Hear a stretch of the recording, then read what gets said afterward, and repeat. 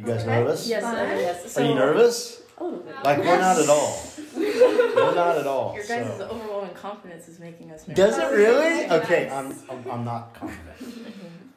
I guess we'll just start.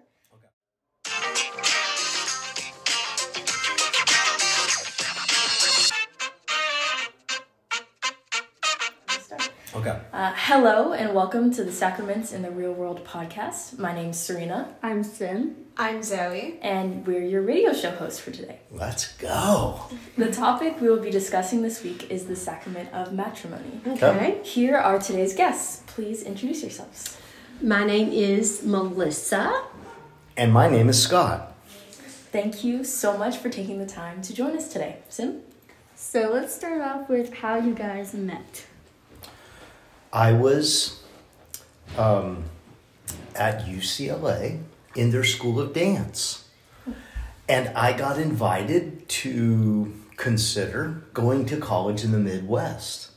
And I thought I should try it. I was raised in Orange County.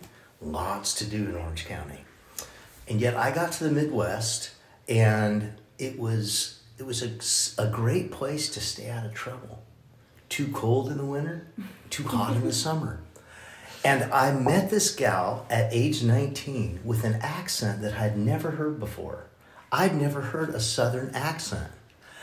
And I just really noticed her. She was beautiful, and she wasn't interested in me at all. And that actually made me really attracted to her. And so we got to know each other as friends. We worked together. We served our college, representing the college in the Midwest. And after about a year and a half or less, I told her, I don't want to hurt you, but I want to marry you. And I was like, what? And she was like, what? And I proposed to her in December at age 19. We got married, age 20. And then we got married in May, and we just celebrated 33 years. Wow. Life is good. We enjoy marriage better than ever now. Okay, that's so sweet. How did you guys know that you were the one for each other? Well, when I was in high school, my rule was that I wouldn't date anybody that I wouldn't marry, because you don't know who you're going to fall in love with, and then you might end up making a decision that... I just noticed that he had the most important thing, which was this really personal relationship to Jesus. And I was like, wow, I've just never seen this before. And I was raised in a Christian home, in a very devoted Christian home, where we practice always doing the right thing, but we didn't always have this like personal relationship with the Lord. Like, it was just different. And I knew that he had the most important thing, and all the other stuff that wasn't really on my list. Like, his family was completely different from my family. He was just completely different in every way. Like, I'm from a really man's man world, and he was in dance and owned leotards. And I was like, oh, this might not go over well. But he had what was the most important thing, which was a relationship with Jesus and a very good character. And so I knew I wasn't going to find anybody with better character. And that's how I knew. Wow, thank you so much. What are some of the difficulties and the joys of marriage life? Well, I think one of the major difficulties you always have in marriage is putting the other person first. But that's the secret to your marriage being happy. You know, the thing that makes you the happiest is also sometimes the hardest thing, is that it really is super important for me to put his needs above my own, and for him to put my needs above his. You know, and so then someone has you first, but it's not you. You have anything else to add? I don't know if this is the variable that makes putting one another first challenging, but you've heard the kind of colloquialism or kind of axiom that opposites attract. Opposites attract, and they they kind of contract too. I mean, it's a good conflict, because they say statistically that couples that are exactly the same actually have a hard time. They get bored of each other. But this dramatic difference that we have in one another as we put one another first has a lot of surprises in it. Well, it makes you grow. Yeah. You have to grow. So we come from opposite ends. Like, he's very much an introvert. He doesn't seem like it when you meet him, but he could stay home all night, every night, 6 forever. days a week, no problem. I could be out every night, 6 and days a week, have no fun. problem. And so the conflict, that has always been a huge conflict in our marriage, is I want to be out with people, he wants to be home. So we've tried to still honor each other, and it helps us both come to the middle. It helps me see the weakness in me needing to be out every night. She's out every night and has a hard time getting all her work done. I'm wanting to stay home every night, and I don't get to be out enjoying community and friends. And so we've both grown in that area together. What have you learned in your time together? Well, we've learned that you're always learning. That marriage, if you put the hard work in every day, it really does get easier and more enjoyable. I would say the number one thing I've learned from Melissa. Melissa's super smart, super logical in decision making and in managing her emotions. She's very English in that regard. She does not wear her emotions on her sleeve. She's actually hard to get to know. Okay? I'm the opposite. But what I've learned from her is we don't spend a lot of time overthinking things, second guessing, wondering what someone else is thinking. Someone else is upset or bothered. We'll note could be an issue, but she's taught me not to perseverate over it, not to sit there and mull it over. We don't do that. Conversation, we have it, done, move on. That's what she's taught me. It's been a gift. And then what is something you admire about your spouse? She's a tenacious worker and thinker. Her idea of relaxing is repairing the refrigerator, changing out the hard drive, paying our bills. My idea of relaxing, Netflix. She's super hardworking and smart. I would say what I admire the most about him is he doesn't mind having a difficult conversation, which I avoid conflict at all cost. And he doesn't mind just moving in and working through it and getting over it, saying difficult things. And I'm trying to learn that. I also really admire still his personal devotion to the Lord is pretty incredible. He puts that first every morning. And I don't always, and he does. You ladies are studying the Sacraments. Mm-hmm. They have their origin in the Hebrew Bible, Genesis through Malachi, and in Matthew through Revelation, outside of some of the apocryphal writings. But I absolutely love those two books. I just am completely in love with them. That's very sweet. Has faith ever, or does it continue to play an important role in your marriage? Well, I think it's number one for getting along and knowing how to honor each other. And that's one of the reasons he loves the Old Testament and the New Testament, is that they really do give guidance and wisdom. They're not just out of date, not necessary anymore. And when we first got married and we would have a conflict, which we had all the time, it kind of felt like all we did was argue the first 2 years. We were just a few years older than you. Oh my gosh. 20. How old are you ladies? 16. I'm 16. So 4. Okay. Yeah. 3 to 4 years older than you. Married. And so whenever we would have a conflict, that's kind of how we would resolve it, is we wouldn't say, what do I want or what do you want? We would say, what does the scripture say about this? And it says a wife should honor her husband, and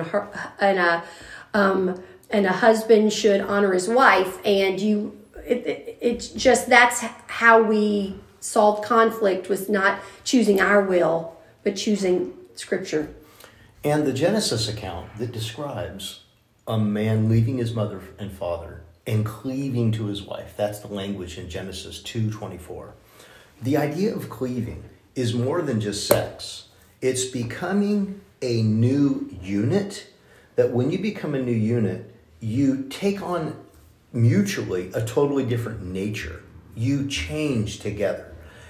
And the purpose of that new unit becoming one flesh is twofold. It's for your own protection and your own enjoyment, but it's also so that together we can serve the Lord and obey him together. We become a unit.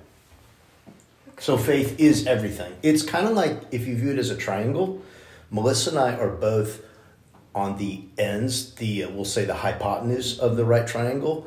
As we grow closer to God through Christ, we grow closer together. The higher you get in your relationship with God, the closer you are together. So faith is everything. Yes. And lastly, what advice would you give to the girls of our class about important and meaningful relationships and marriage itself? Oh, that's good. Can I give this advice? If I can follow. Maybe you would want to follow. Well, I think my advice that I lived by when I was your age is super important, is that that dating is for finding the right spouse. And I think sometimes people think dating is just for having fun and sowing wild oats and all that. And you really want to be choosing the person that you're dating, because you're spending emotional energy and your heart. My favorite verse when I was growing up was, above all else, guard your heart, for it's the wellspring of life. Everything in your life comes from your heart, and you need to protect it. And you do that by being very careful who you let get close to you, and choosing the people that you're letting get close to you are people of high character that you could say, rationally, this person would make a good husband. This person would make a good father, because that's really what you're deciding, is that person that you're going to marry, which is why you should be dating. I know that feels a lot in high school, but it's really true. That you're rationally looking at that person and saying, is this someone who I would say, I would like that person to parent with that person? They would make a great dad. Or is it so? And the thing you need to be using to attract a husband is not physical beauty, because that's another thing scripture says, is charm is deceitful and beauty is vain, but a woman who fears the Lord is to be praised, because that's what lasts a long time. Your beauty, 25, you're kind of on the downslope, and it's sad to say, it's true. And if you have longer than that. But if you used physical attractiveness as the number one way you're getting someone, then you're going to get somebody that was their number one value, was someone that's beautiful. When a girl brings so much more to a marriage, you bring your brain, and you bring your decision-making skills, and you bring your humor, and you bring whatever talents God's given you. That kind of physical attractiveness is like the side note. It's like the icing on the cake. It's not the cake. So that's my advice. And mine is threefold with just a little piece. So a woman wants three things. She wants to be fought for. She wants her beauty unveiled. And she wants an adventure. To go on an adventure. She don't want a boring couch potato. So how do you know you got someone like that? How do you know? Well, you got to listen to people close to you. You're not going to want to, but you want to listen to your mom and dad. You want to listen to your close confidants, girls and guys that are really close to you. What do you think? Who have the same values that you do. Exactly. Don't just listen to anybody. Right, same values. And then lastly, I think that courtship time is a time for getting to know each other and building a friendship. It is not a time, as our culture would say, for, seeing if this works and starting to be sexually intimate without having been married. It's not a time for that, and here's why.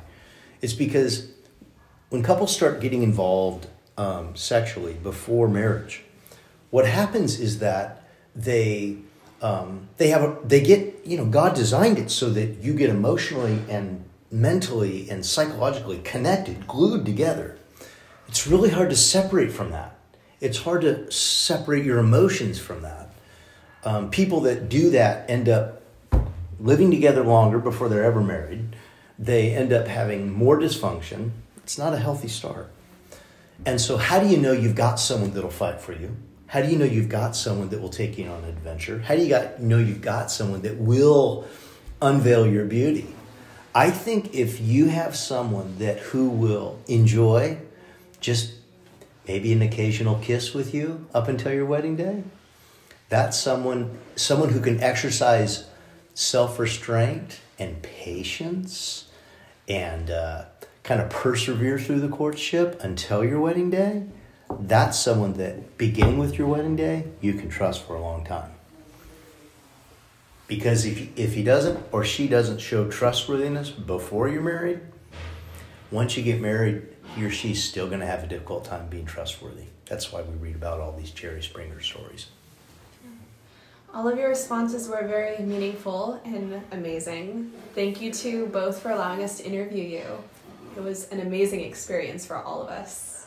Thank you so much. Pleasure, really. Pleasure. Thank you. Ding? Done? Yeah, that's it. Awesome.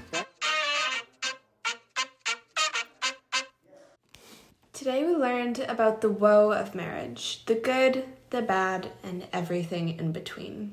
What did you learn from today's podcast, Zoe? I learned that dating is not just something that we do to do it. It's something that should be sacred to us in our hearts, because when you date just to date, you'll face a lot of heartbreak, and your heart is the most important thing to you. Physically, you don't need looks to survive. You need your heart. You need stability within your heart.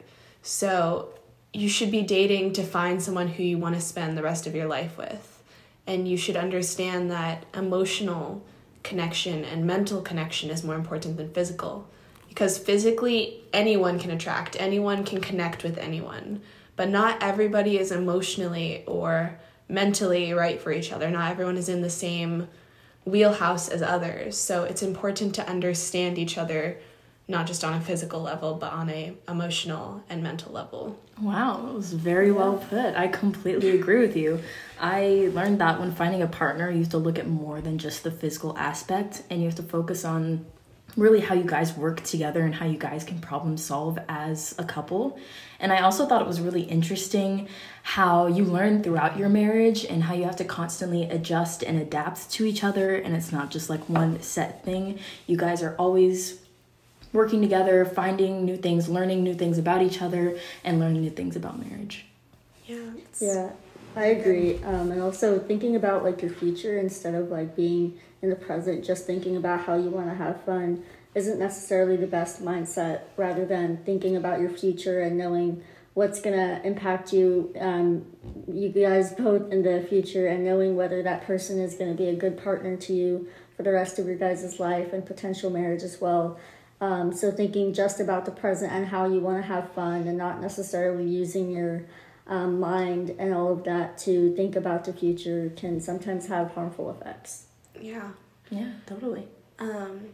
Something that's really important to note about the sacrament of matrimony itself is that it's not just about the ceremony of marriage. It's not just about the dress and the cake and the guest and the ceremony itself, but it's about God, because he's at the center of every marriage. He's at the center of every,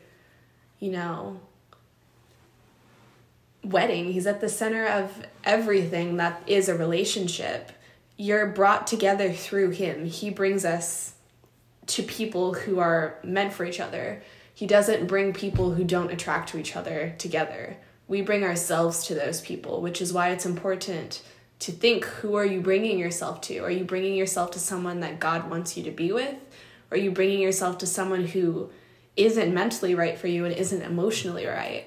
God won't stray you to the wrong path. So you just have to follow his path and follow where he takes you, because he will never steer you wrong. I completely agree. I just want to say a big thank you to our sponsors for today's podcast, David's Bridal.